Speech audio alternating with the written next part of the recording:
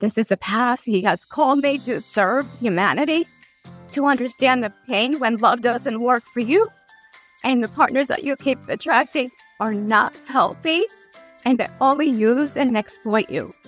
But with that, I understand what is right, what is wrong. I understand the skill sets that we need to create and bring in the healthy, the love, the compassion, the understanding. So it's not through our best experiences that we learn what's right and wrong. It's through our worst experiences on this planet. What you've just heard is a clip from a conversation with our special guest, whom I'll introduce to you in a few minutes. I just wanted you to get a taste of what is to come. The title of this episode is Divorce and Sexual Trauma, How to Heal and Thrive. But that's not all this episode revolves around, because in this episode, you're going to hear our guest discuss why her marriage of 15 years did not live up to her expectations, especially in wanting to be a mom.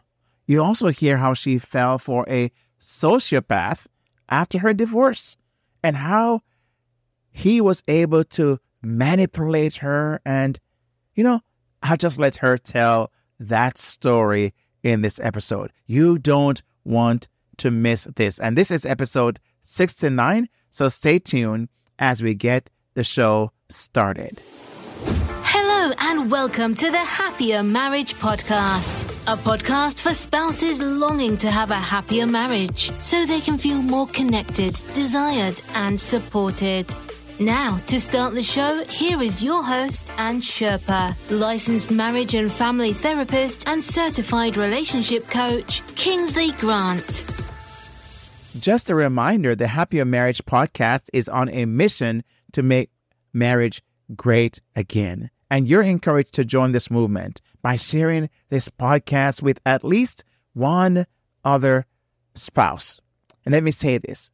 You may or may not agree with all that you'll hear, and quite frankly, you may be triggered by some of what you'll hear on this episode. But remember, that's one of the purpose of this show, right? To stir things up and then to take you in for what I call a solid landing. And you can always share your thoughts through making a comment below the in the video that also follows this podcast, or also in wherever you see this posted on social media or through an email. We'd love to hear what your thoughts will be on this episode. This show is brought to you by KingsleyGrant.com, where you'll find resources that are designed to help you in your marital journey. So make sure you avail yourself going to KingsleyGrant.com and see what's available for you. Our hope is that you'll be challenged, inspired, and encouraged in this episode as in every other episode. Stay tuned. So, the big question is this. How is it possible that you have a happier marriage when you feel like you've tried everything? Your spouse isn't making an effort. You're exhausted. You feel like giving up. Or there's so much hurt that's taken place between you and your spouse. That is the question, and this podcast will give you the answers. As stated earlier, we have a guest on the show, and her name is Jianny Adamo. You'll hear her talk about the issues I mentioned as only she can tell it.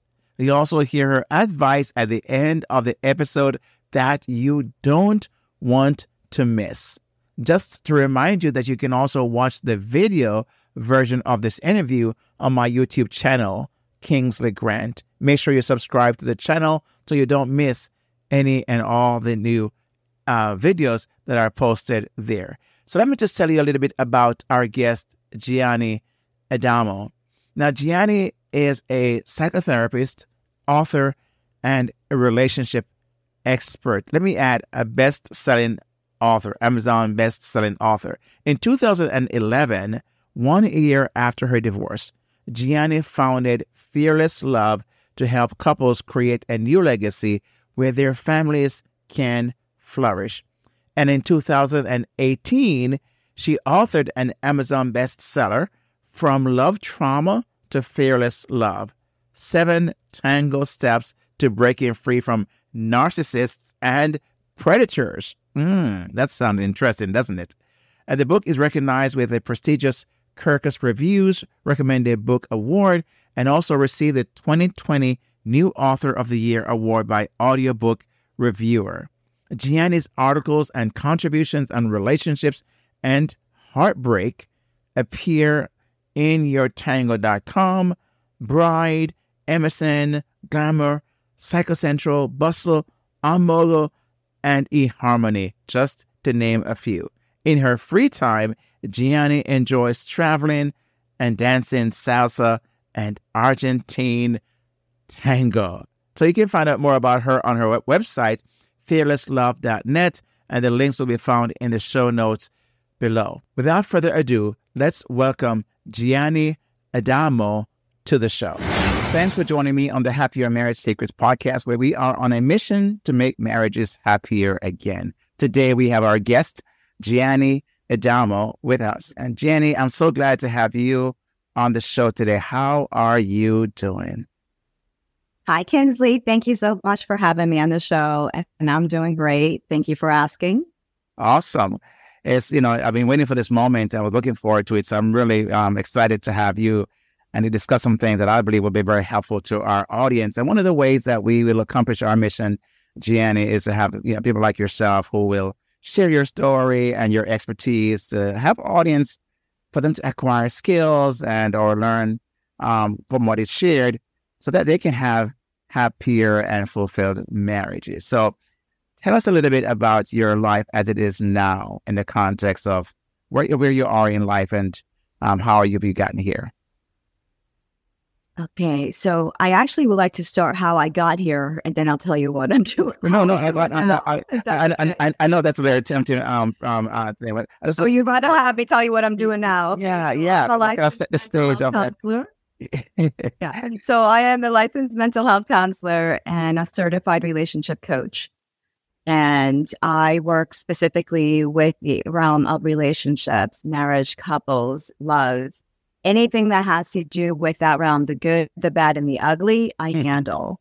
So I work with premarital counseling, couples who are looking to who are either getting engaged or cohabitating and trying to work out their relationship issues and decide the next step for their relationship, as well as for couples who are married and working out the disruptions to their intimacy, their connection, their bond, and work out a new vision for their marriage to flourish. So I work with them on all of that, as well as for those individuals who are divorcing or are divorced. I work with them and healing and being able to rebuild their lives and have a new life vision for themselves, as well as for anyone who's going through or surviving a toxic relationship, who's exited or is exiting, how to heal, how to understand what happened to them, understanding the red flags, eventually for future dating, so they don't get back into that. So would it be safe to say, Jianny, that a number of these things you're describing,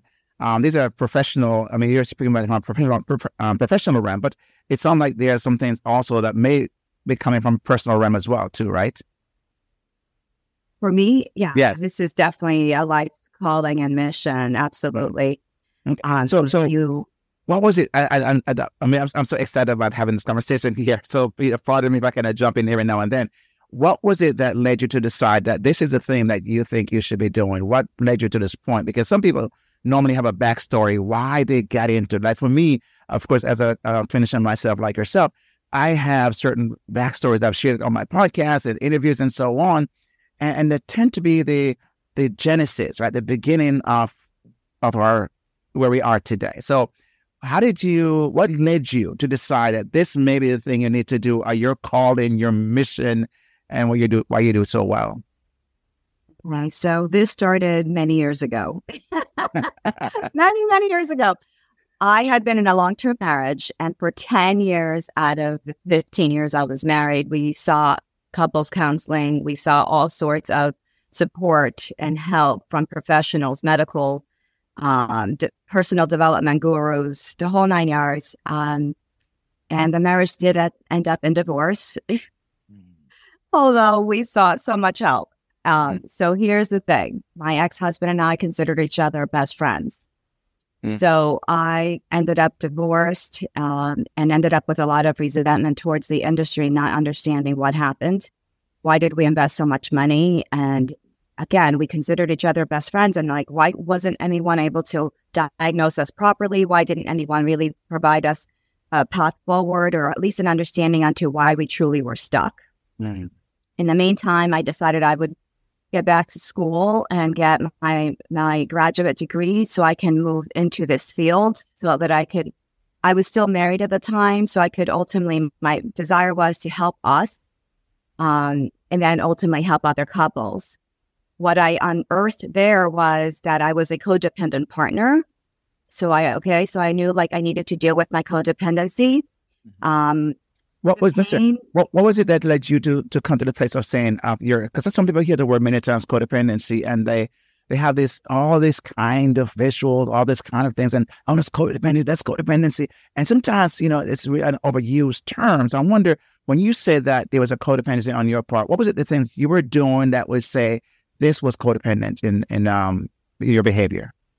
Yeah. The biggest red flag for me about me being the codependent partner was that I had an agenda for my marriage, and I had an agenda for my husband that he did not necessarily share. Even though that agenda was all about love, right, and restoration. Well, you had one. Yeah, but I had an agenda, and I'm like, we're going to get this done, and we're going to get on the right path, and we're going to, get this marriage on track. He wasn't on that track. He thought everything was hunky-dory. He thought the problem was me. Of course, it's the problem. Yeah. And the other one's like, everything's great. So he was on the everything's great. You've got an emotional disturbance. You've got the problem. Of course. So I realized while I was in school, so I'm codependent and I'm trying to drag somebody through life.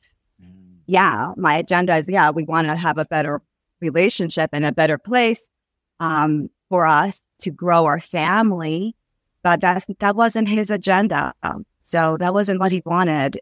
And so I started to go through a healing journey for myself as I went through my education, but I still focus on couples therapy instead of individual therapy. And I would say that's actually my biggest regret while I was married, that all of my investment with like the healing, paying people to help us was more on the marriage side versus just helping me and getting through my depression, my anxiety, and my emotional deregulation, because all that pain of disconnection in our marriage was causing me to become depressed and anxious and emotionally deregulated.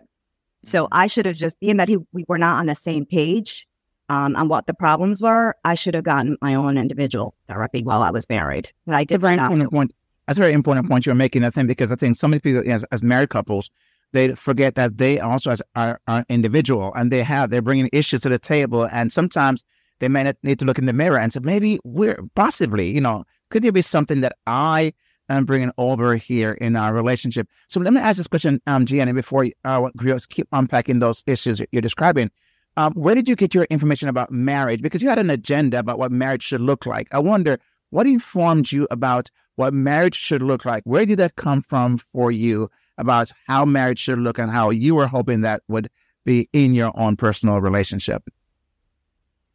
I think there's multiple areas that comes from. It comes from, I'm Latina, I am Christian. So therefore I have a Judeo-Christian value system that marriage is between, two people, and they ultimately, hopefully, if they're still young, if they're getting married while they're young, they might want to grow family.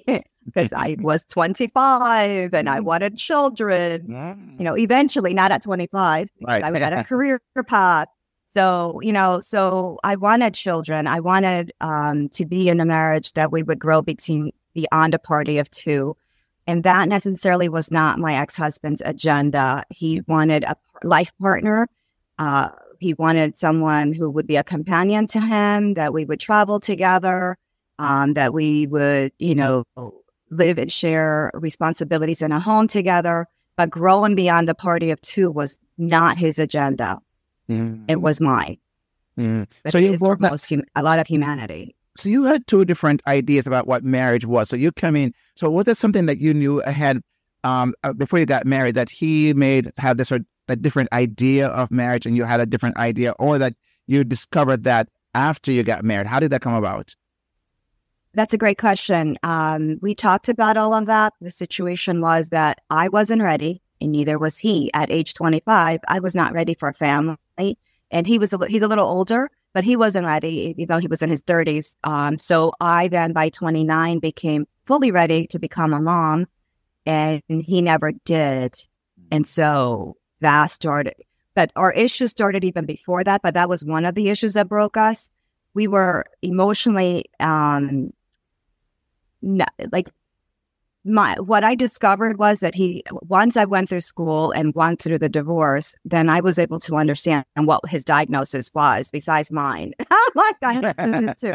And my ex-husband, he's technically, he's like a good person, but he was born with developmental issues that led him to have a personality disorder. So he has a obsessive compulsive personality disorder. He also is on the spectrum, most likely on the autistic side, even though that's been removed from our vocabulary. And he also had, and still does have, high narcissistic traits, because being born with so many issues, he had to be in self-preservation. So he was in a capsule, but he was a sweet person, and he didn't mean anything harm towards humanity or me or anybody. So, you see all the goodness inside of these individuals and you love them as they are, but there's stuff that don't jive. So we were very disconnected emotionally and intimately. Our intimacy was also quite dysfunctional. So all those things were hurting us even before my desire and need to have babies moved in. So now, that just was the icing on the cake. Then I'm like, what were some of the things that he did that you would say this was narcissistic in his behavior, and what did you try to do when you were experiencing them to either manage or how did you cope? How did you get through those moments? So what are the things he did? Because I hear this very often, right? A spouse may say, my husband or my wife is very narcissistic. And I'm saying, okay, tell me more about what does that mean? Because that word can be overused and abused and thrown around every day. Today, everybody is narcissistic, right? So I wonder for you, what was your experience in your relationship with your husband that you would say these were narcissistic behavior? What was he doing, and how did you survive that? Okay. Back then, we weren't using that term, so I could remember post-divorce that I can now label properly what I was dealing with. Right. So when I was married, that vocabulary was not even available to us. We were not using that term that much. That came after the elections and all that stuff in the last decade. Yes. And I've been divorced for more than a decade. So, okay. So he lived in a bubble, in a really secure little bubble for himself. And I was outside of that bubble, even though he loved me and put me on a pedestal. So when he loved me, he showed me his love through his own lenses. He could not move through his lenses into mine, such as the 5 love languages. And we learned that, hey, we have to offer love to our partner in the way they receive love, right? So that was one of the cues that I was getting, there's something's wrong here. He's so sweet. He's such a nice person, but there's something wrong here. He doesn't seem to understand me. It doesn't matter how I speak or how I ask or how I describe what my needs are. He doesn't seem to understand beyond a certain level. So intellectually, we're good, but anything below the neck point, complete disconnection. So it would have been easier for me to throw myself against the wall and get a better response from the wall than I would from him.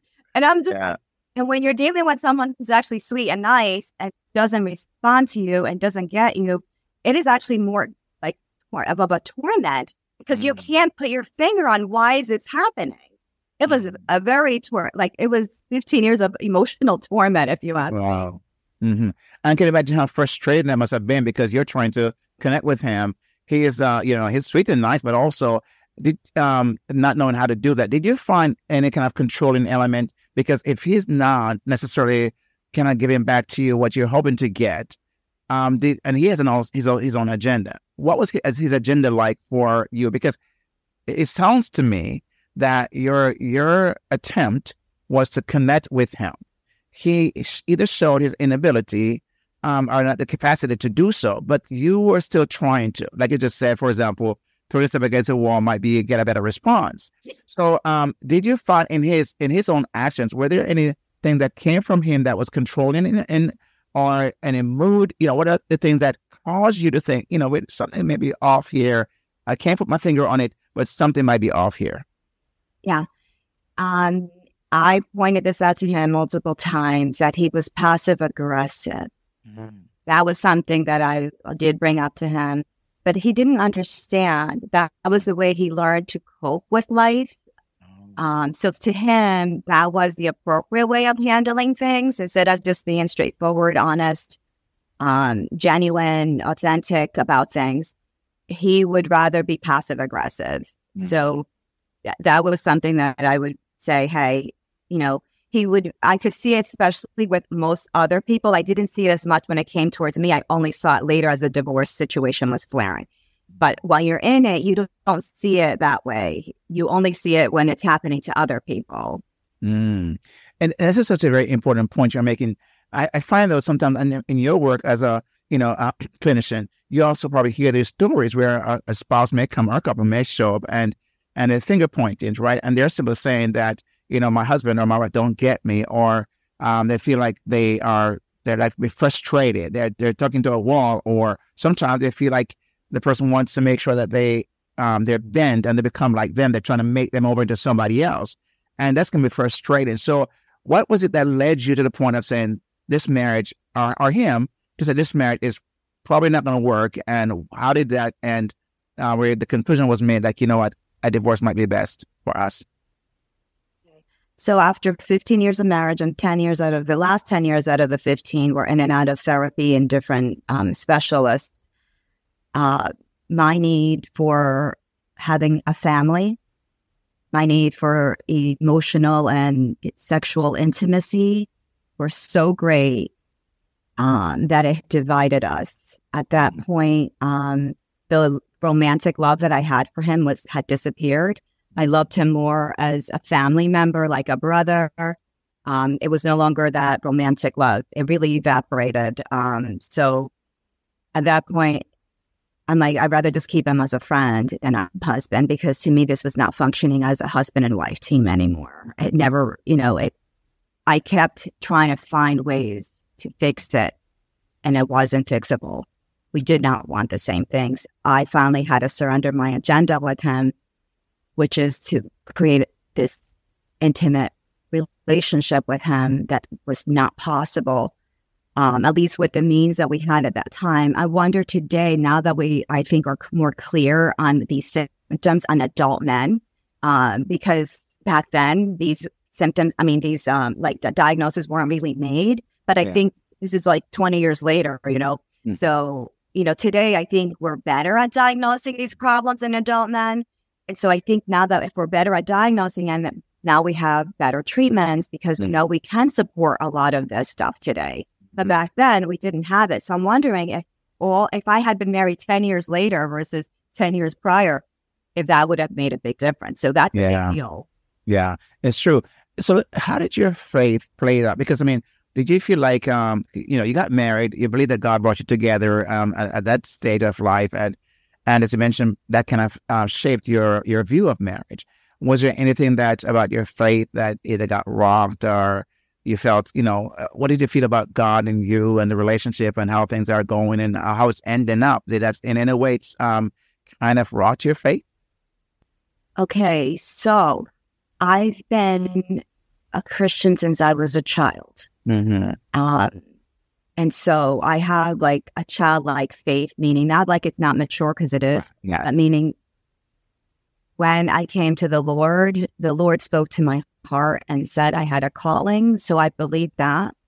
So I know God is real. He speaks to my heart, right? So as a child, you're like, oh, this is awesome. So you don't question it. Like, you're like, this is it. This is God.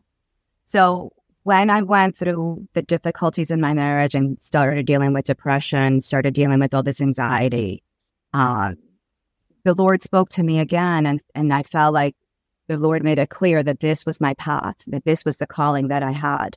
So at that time, I thought that the Lord was going to heal my marriage and that both of us would be on this track together to restoring other relationships and being like a power couple who can be on stage because the two of us have no problems in speaking in public and blah, blah, blah. So I'm like, oh, this is going to be great. I thought that was God's plan. Well, we have one idea and God has another. Mm-hmm. God's plan for me was not that. It was for me to go through the disheartening, this whole chaotic world. When we go through a divorce, it's very chaotic. We have to figure out who we are on our own without our life partner that we, most of us who got married in our 20s, we grew up with our partners. So I had to unravel who Jianny really was on my own after that divorce. Then comes another relationship. The next relationship is me involved with a sweet and charming sociopath. Oh boy, it only got better after my divorce when I got into the traumatic experiences. So through that whole journey, I had to depend on the Lord, trust that his word to me was on point, that I had a purpose, that I had a calling, and that this journey that I'm on is part of that purpose and calling. So I didn't question the Lord. I tried to stay humble, and I did get angry at times because I'm like, well, if this is my calling, why are you making it so difficult for me? It has been a very difficult journey for me. Yeah. And yet this is a path he has called me to serve humanity, to understand the pain when love doesn't work for you, and the partners that you keep attracting are not healthy, and they only use and exploit you. But with that, I understand what is right, what is wrong. I understand the skill sets that we need to create and bring in the healthy, the love, the compassion, the understanding. So it's not through our best experiences that we learn what's right and wrong. It's through our worst experiences on this planet. So God has redeemed all of that for me. And he has continued to use me very greatly with my clients because God knows I love my job and my clients adore me. I have really great results with my clients. And it's because I have such heart and such depth and such wisdom because of the trials and tribulations and the pain and the suffering that I myself have had to go through. Wow. Jianny, thank you for sharing that with us. I really appreciate that. I can hear the pain, but also the redemptive power of God being able to say, okay, Jianny, I still have a work for you to do. I still have a purpose for you. And out of your pain and your ashes, that God can create beauty.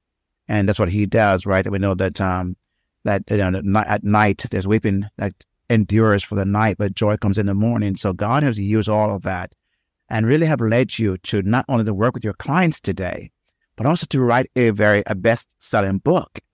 And God so he redeemed all of that and said, Jianny, I have a plan still. I still have a plan for you. And so that book came out of your pain and is now reaching a lot of people around the world, basically.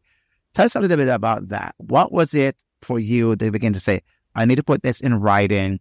And what is the book, the main objective of the book that you have written? And the name as well, too.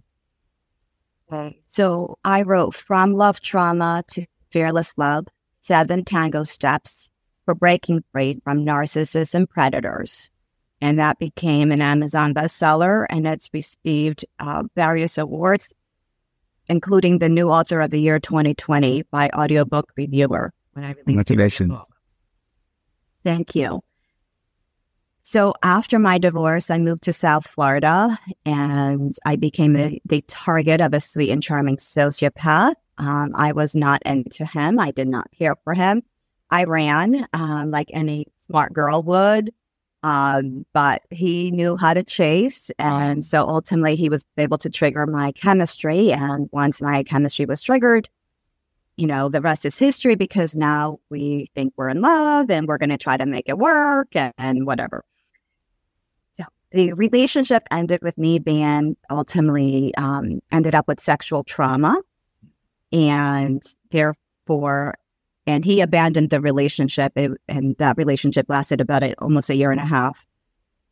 So he abandoned the relationship. I ended up with sexual trauma. And so I needed to go through my healing journey. So as I went through my healing journey, one of the things that I did was I signed up for writing a book in 8 weeks. Not that you would write a book in 8 weeks, but at least you would get it started in 8 weeks. And I knew it was time for me to sit down and write a book. I wasn't sure what kind of book I was going to write at the time. It was either going to be a self-help book for couples, communication, intimacy, whatever, a memoir, or some sort of like fiction, fantasy. I wasn't sure, but those were the 3 things I was looking at. The instructor said, don't worry about it, because I'm like, I don't know what to do. She's like, don't worry about it. You just start writing and then it will all sort itself out. And that's exactly what happened. I started writing. And then the story started to unfold. I started to use things from my past, things from the present moment, things that were interesting to me. I fabricated something. So ultimately it's a fantasy based on some facts, which is based. Usually that's how writers write anyway. We pull things from reality and we create stories. So as I wrote this journey, it became a journey of healing for me. I was able to put together the love story of Elena and Sesad, which ultimately was the love story between myself and this sweet and charming sociopath. And then I was able to look at, where did this relationship come from? What was underneath? What were the traumas that allowed me to have still chemistry with a man like this? So ultimately, what that book was, it was this powerful book to help me to be set free from the transgenerational traumas and curses and things that come through our genealogy and our DNA and our family heritage. So I was able to clear these traumas and break that cycle of me having any kind of vulnerabilities to these sociopathic, narcissistic individuals that are only interested in exploiting and using other people for their personal lives and not to edify another human being. So a person who would read that book today, so who might be the person who would be the direct, recipient of that book? Who would be that person you have in mind who would say, Jianny, that book sounds fascinating. It sounds very interesting. Why would I want to read that? And what might be happening in their lives that they would say, this is a book for me?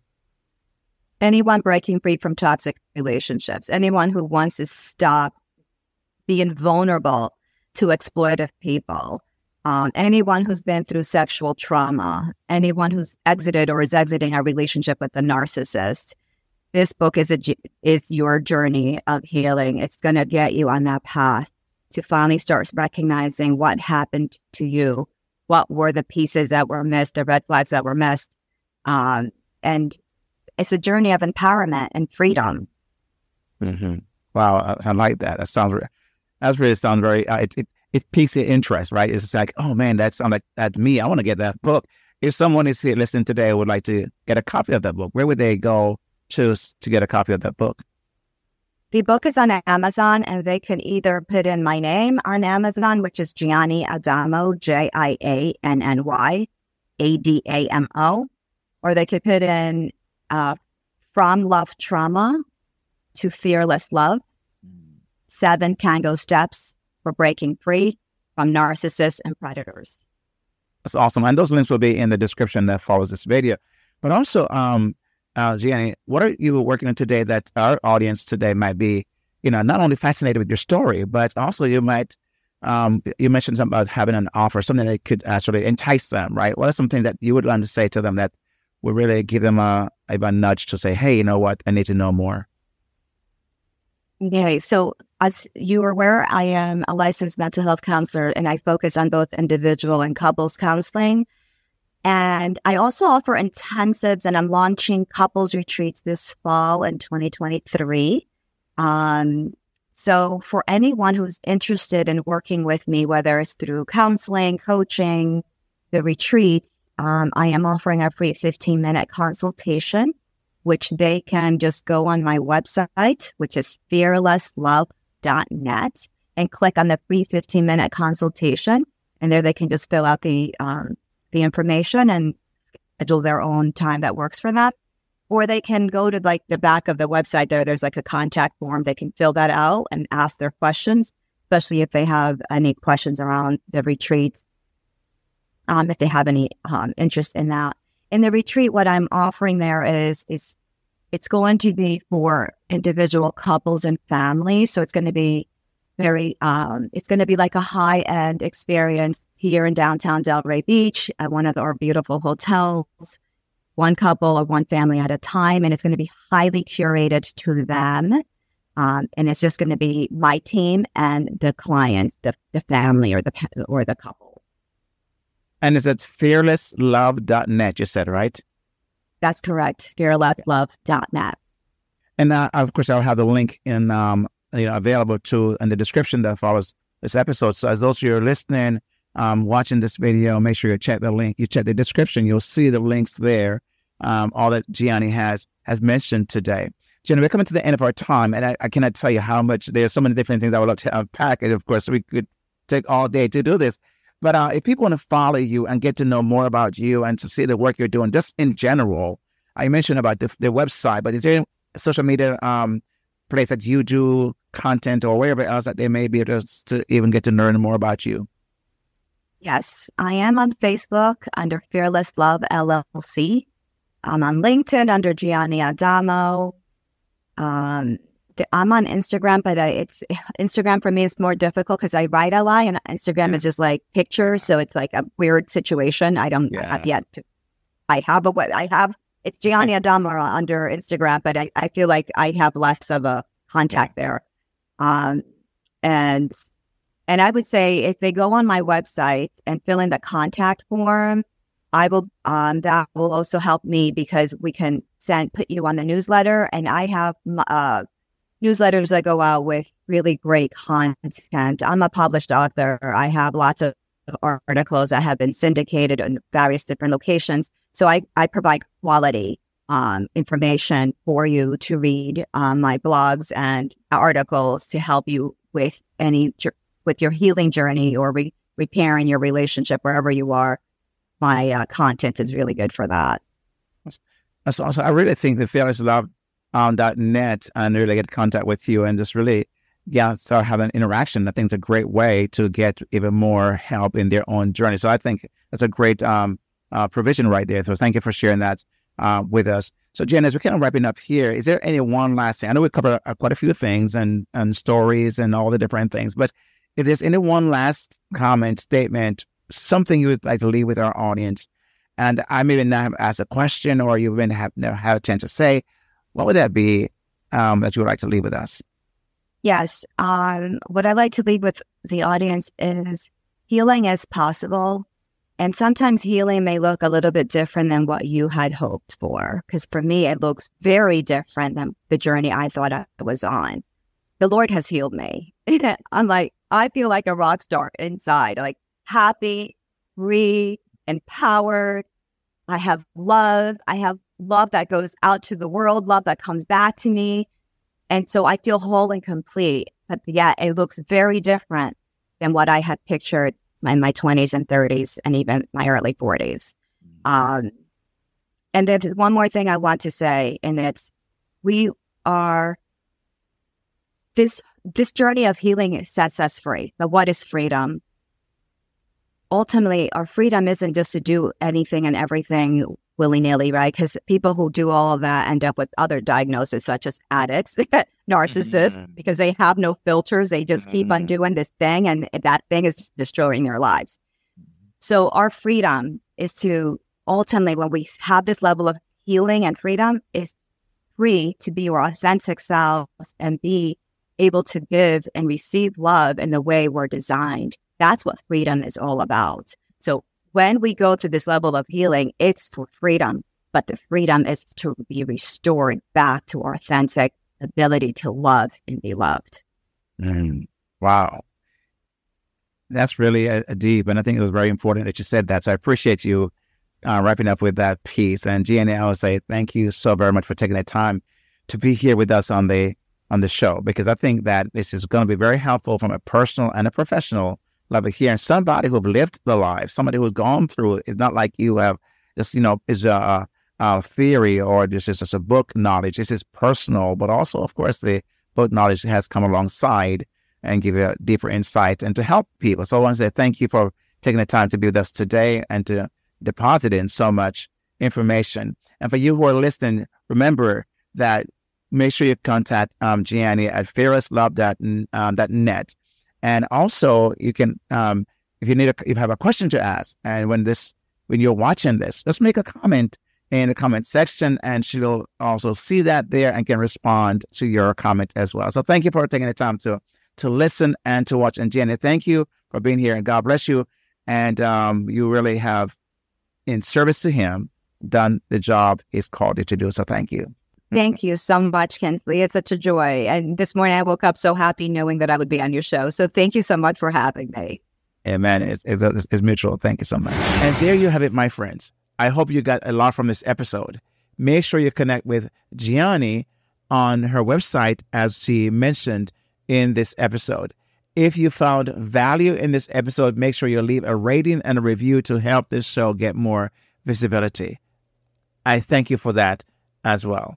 And if you haven't yet taken the Happier Marriage Assessment to gauge how your marriage is doing and what you can do to make it even better, I want to encourage you to do so at happiermarriagesecrets.com/quiz. happiermarriagesecrets.com/quiz. So thanks again for listening. And here's our announcer. We've come to the end of another exciting show. And if you enjoyed this podcast, 1, make sure you give this show a rating and review. 2, subscribe to the show to get all new releases. And 3, get your complimentary copy of the 5 Secrets to a Happier Marriage ebook at kingsleygrant.com/HMS ebook. Again, it's kingsleygrant.com/HMS ebook. See the link in the show notes. Do it today. Don't delay.